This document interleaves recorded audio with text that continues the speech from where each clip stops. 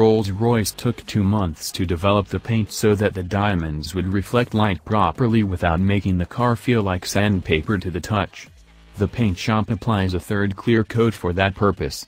Doing so adds 3 more days, creating what is inarguably the most arduous, time-consuming coating process in the modern automotive industry, all of it by hand.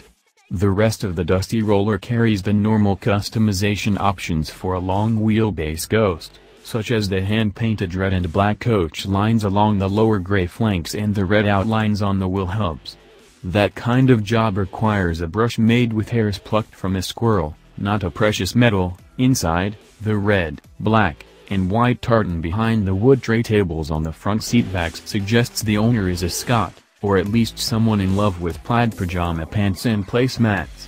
Red stitching complements the seats and doors throughout the car, which, as in the Zenith drop-head coupe from last year, splits the cabin between black leather in front and white in back.